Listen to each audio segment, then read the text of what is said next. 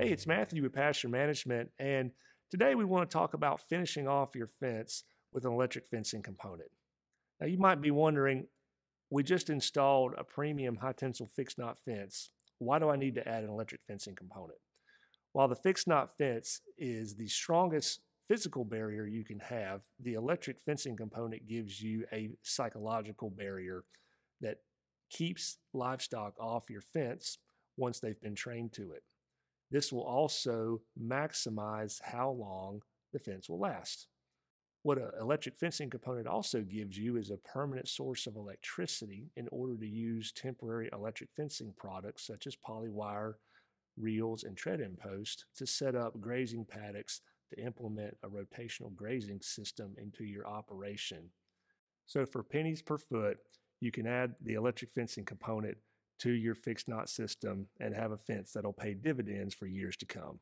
Some of the components we're going to be using to install the electric fencing component are our Speed Right in-strain insulators, our Pasture Management Systems 226 USA wood post pin locks, along with our 10-inch outriggers. We're going to be using our Class 3 double barb staples. You will need a drill, and preferably about a 1/4-inch drill bit, and never forget your high tensile wire with your trusty payout spinner.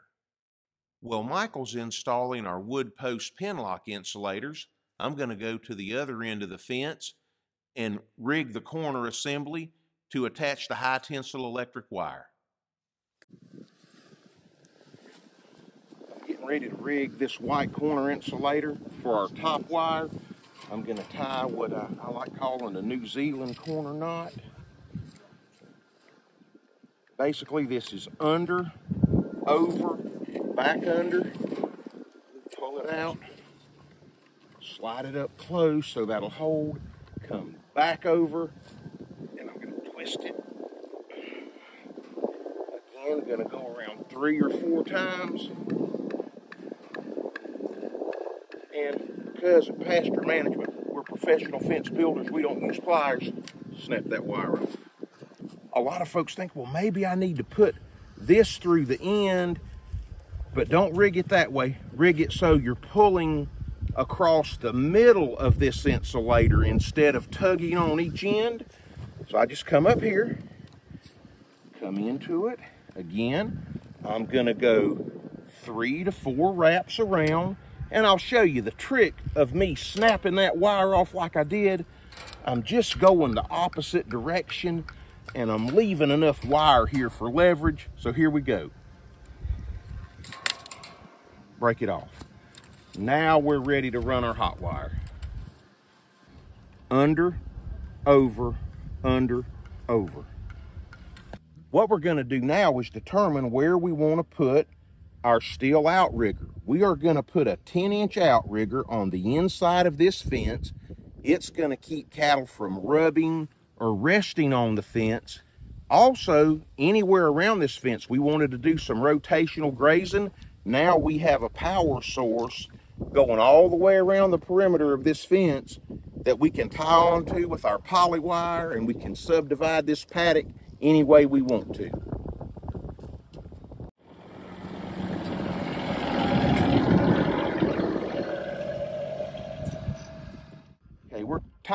We're tying our hot wire onto our in-strain insulator. Again, gonna go to the middle of it, hold it so it doesn't twist, man. Okay, here we go. Again, we're gonna go 3 to 4 wraps.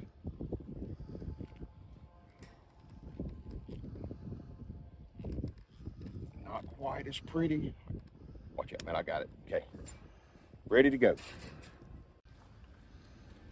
That's gonna be a good job. What we're getting ready to do next is install the 10-inch outrigger. This is going to keep our hot wire we're installing at approximately 32 inches above the ground off of our fence. This is an insulator. When you install it, take note that you never turn the open end up towards the elements. Rain, ice, sleet, snow can get in there. It can cause this to freeze or bust. Always turn it up with your open end pointing towards the ground.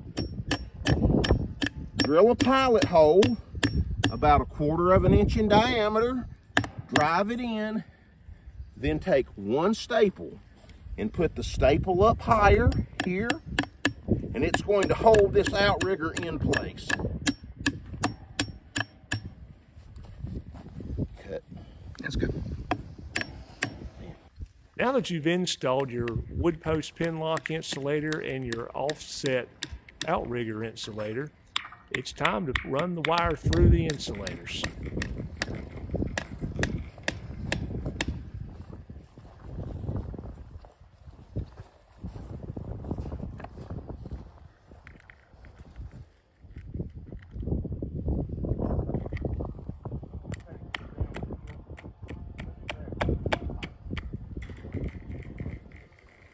Once the wire's been installed, the final step is to tension the wire with a strainer.